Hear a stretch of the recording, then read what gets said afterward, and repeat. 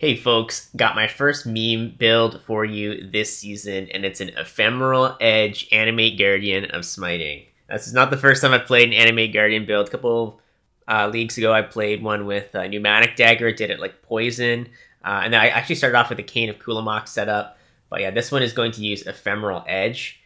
Ephemeral Edge is really cool. It gives you max lightning attack damage off 20% of your ES pool. And because it's tagged as player, not you, when it goes on a minion, it actually uses the player's ES pool. So you can scale your own defenses and get damage from it, which is pretty sweet. Same way the Wrathpith Globe works, actually. So I was kind of like looking at like what other people were doing with EE builds, and most people are running Trickster and doing like an attack-based build with it. So there's like Shion, Splitting Steel one, and then you've got Linger Pewee did a Dual Strike of Ambidexterity. Each of them kind of have their own like little thing. Basically, most of these types of builds are using Voice of the Storm, and they're going Resolute Technique. So what Voice of the Storm does is it makes it so like your attacks that are not crits are lucky with lightning damage. Now, that's obviously not useful for minions because they don't get your stats. So I ended up like looking around and trying to figure out like what could I do to get lucky strikes, because you kind of need it, because the Ephemeral Edge only gives the lightning damage on the top end. It's like maximum hit damage. So if you want to use like volatility support and get like really big high-end damage, you need some way to get your damage lucky, or else you're just like not hitting it for very much damage at all for most of the time. And so I found a specter called the Perfect Spirit of Fortune, which makes your allies' lightning hits lucky. And once I put that on, it was like night and day. It was actually insane. It's such a massive damage increase. So that's one way where the build kind of diverts from the classic EE builds. And then because it's a minion build, I didn't really want to go Trickster, even though like you could justify it just due to like getting the big ES pool from like the one Trickster node. But I decided to go Necro for a couple reasons. Well, number one is the obvious one, is that you get like the minion tankiness because you get like more minion life and things like that. You get a bit of movement speed from the offerings affecting you. But the big thing that you get is the minion leech. And you can actually go on the tree and pick up Ghost Reaver. Ghost Reaver makes your life leech ES leech and doubles it. And there's a cluster that's right next to it that you can take that increases the total amount of recovery. And also you can take a mastery that gives you instant leech. So suddenly you've got quite a bit of recovery from your leeches. And then on the other side of the tree, there's Zealot's Oath. You take both of those and you get like vitality, you get like life regen rolls on gear, and suddenly the two combined, you're looking at like 4,000 or so recovery per second with ES pool of like 10k. I've just got a Cortex playing in the background here. I think Cortex is kind of nice because it's got a pretty thick, juicy boss fight. But it's also got some like minions to clear. So I've got like basically the whole map on there, so you can kind of see a little bit of both. Bit of the clear, bit of the single target. You can see the healing and the damage. Honestly, it feels pretty comfortable to play. I mean, if you've got like 10k ES and you've got 4 endurance charges up and you've got some like Fizz converted, you just feel like you're immortal. You very rarely ever die on a build like this. All right, let's like take a look at the last couple items on the Animate Guardian, and then we'll take a look at like my setup on my character. So one thing I have on the Animate Guardian is the Celestial Brace gloves. So basically this gives you Fortify on hit with strike skills, and Smite of Divine Judgment is a strike skill, so it does work with Animate Guardian. So that basically gives you free Fortify and about just like a little over 30% increased attack speed, which is very nice. All right, then we're also using Legacy of Fury. This is basically just for the Scorch, so we can have reduced elemental res on the enemy. But there's also a line on here that causes enemies to kind of have like an exploding effect. And actually, it does a lot of damage, and it really helps with the clear, considering that like the Smite is kind of in the like semi-single target kind of range. Like it does do an AoE around, but it really helps with the clear to have that mod on there. And then I'm also using a replica Victario's shield, which, by the way, I think is actually insane this league because endurance charges got like massively buffed. Basically, it just gives you and your allies endurance charges on hit, makes your Animate Guardian really tanky, gives it like lots of physical reduction and LE reduction. And then, you know, you pick up an extra endurance charge on the tree yourself. And then that plus a Chaos Golem plus a Fizz reduction roll on your shield plus the Necromancer gets Fizz reduction. You're starting to look at like, 50 to 60% Fizz reduction just like flat. And then you've got like a little tiny bit of armor on top of that. And yeah, it gets up there pretty high. You don't really take too much Fizz damage. You can also get a Fizz taken as Chaos roll in your chest, and that's like eliminates another 10%. So actually, I don't take very much Fizz damage on this build at all. The thing that kills me the most is going to be like big spiky elemental hits. I forgot to take a picture of the helm that I put on my Anime Guardian before I did it, but basically it's just got lightning pin, accuracy, and life recovery rate on it. Alright, so that's pretty much all the gear on the AG itself. Let's hop into game and I'll show you my gear and then the passive tree and the skill gems that we're using. Alright, so here's the character. False Prelate AG again. Second time, maybe third time's the charm. Okay, so we'll start off with the gear that I'm wearing. So this is a wand that I crafted myself. Basically what I did was I spammed this base here with the Fractured mod with Bound Fossils until I hit +1 to minion, and then I annulled everything else off, and I just kept doing that until I hit just those two mods. Then I multi-mod crafted the trigger mod and the minion damage on, and then I slammed the mana. Well, I was kind of lucky with the mana slam. The mana is not 100% necessary, but it is very nice. Right, then helm, you're just looking at +2 minion helm with ES on it. Shield, you're looking for physical damage reduction and decent armor and energy shield pool.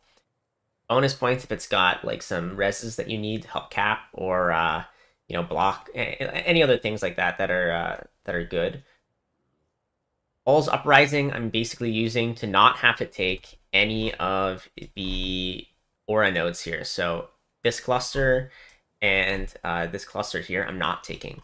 And I was actually watching Faded Connections podcast recently, and where Baylor Mage was talking about how like useless auras are because like every map you run has reduced aura effect on it, and then just like anything that you rely on with auras just feels like absolutely terrible. And I tend to agree.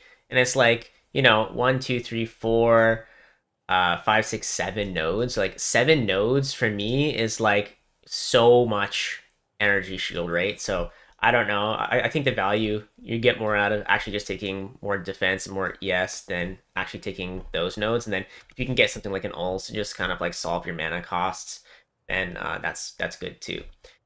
And then I've allocated Grave Pact on there for minion accuracy and chance to deal double damage. All right, then our chest here, we've got Twilight Regalia. Basically, you're looking for like a 1k plus ES shield. This sounds like a lot, but in reality, it's a lot easier to hit this number now than it used to be. And yeah, you can get these for like decently cheap, like a couple of div. This one in particular was a bit more expensive because it has a tier 1 life regen roll on it, but you don't need that. It's just kind of a nice to have. And then you want to get the Eldritch mods on there. The Fizz from damage as Chaos is amazing because it just wipes out 10% Fizz. You don't take any Chaos damage with CI. And then Endurance Charges. I want to get the higher tier of that one soon so that I can drop this Endurance Charge duration thing. And then you get a little bit of them coming in too from your AG with the Replica Victario Shield. So those two things together means you're like more or less capped always. Not 100% of the time, but it's up pretty reliably. Okay, and then for rings, you're basically looking for ES, mana, and then the minion mods. Minion life, minion damage, minion attack and cast speed, minion movement speed. I would say put priority on minion movement speed. You need it so your AG can get around. It is a melee minion. It needs to get to the target to do any damage. So like minion movement speed translates basically to clear speed. Bonus, if you can pick up some all LA res rolls on there, that's really nice. And yeah, these are just the 2 rings I have here. I'll just hover them so you can see them. I'm using a Vixen's Entrapment so that I can get an extra curse. And I'm using Enfeeble as my extra curse. So when I cast, it just like auto casts that second curse, which is really nice. I'm using a Darkness Enthroned belt. And for my jewels, I've got things like Energy Shield, mana, and Chance to Avoid Being Stunned, and some minion accuracy nodes. You want to get at least like 51 to 52% chance to avoid being stunned total between the 2 jewels, so that if you don't have like quite a perfect Darkness Enthroned that it gets you to 100% chance to avoid stuns. The problem with CI is that your life is 1. In PoE, how much stun you take is based off of your life. So yeah, it's absolutely mandatory to get stun immunity on a CI build because it just feels miserable if you don't have it.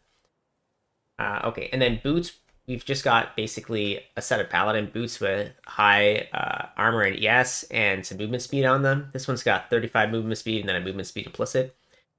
And it's also got life regen. I would also pick up a strength roll here just because strength is hard to get and it can save you a point on the tree. All right, that's it for the gear. Let's take a look at the skill tree for a second. So let's start off with the right side here. Basically, you're coming up and you're taking CI. You're taking this cluster here so you can get, your classic minion cluster. I've got Renewal and Feasting Fiends in this one. And then the medium or small cluster drills you're going to use are just going to be ES. So I've got Savor the Moment on both, actually, so that when you're standing still, you get, like, enormous life regen. It's really nice. And then we come down here for Ghost Reaver as well. And we pick up this cluster here that gives us the instant leech. And then this node here actually also gives us maximum total leech. This makes our life leech into ES leech and doubles it. So this like setup here is actually like really, really nice on CI. All right, down here, we're taking this cluster and we're taking energy from within so that we can convert it into energy shield. That's just more ES. Like if I take this off, I go from 10K, 10.1, to 10.6. So this is like 500 ES here, right? That's really good value. Picking up life and life and ES, or sorry, life and ES. Picking up energy shield and mana there. I like this duration cluster, even though it's like not 100% necessary on the build because we're not using any like duration minions. It's just nice for your offerings and your curses to get extra duration. All right, then we're coming down here and we're picking up all of these minion accuracy nodes. And as I said earlier, you're going to anoint the Grave Pact for even more minion accuracy. You can drop all of these nodes if you manage to get a Resolute, Technique, Ephemeral Edge. But I was like looking online and it was like 16 div for one. So that's a bit of a negatory for me. Maybe down the road, if one of those, I see one that's like cheaper, I might pick it up. But that's pretty steep for what it is. Then we're picking up Zealot's Oath. We're picking up the generic minion cluster here. In terms of masteries, you want cursed enemies take the extra LA damage. You want 30% increased area of effect so that your minions are like hitting a wider area, and flat accuracy. Even though a lot of people say like that's a bad node, like there's not many places to get flat accuracy on this build right now. So yeah, that's just a nice pickup. Then we're coming down for the extra endurance charge and a little bit of endurance charge duration, and Watcher's Eye for all res and recovery rate. And this gives us a little bit of ES as well, so it's actually nice. Good value pickup. You do want to come down here and pick up Decay Ward. Decay Ward is very good because your minion, your AG, is using a shield, so it just basically gets like very close to block capped and then recovers all its life when it's blocking. So it's very good. And then this cluster down here is like your biggest ES cluster as well. So coming down here is actually very good value. All right, so that's pretty much it. Thanks a lot for watching the video. I really appreciate it. We're approaching 1,000 subs right now. So if you enjoyed the video and you want to see more things like this, please like and sub. And yeah, thanks for watching. Have a great one.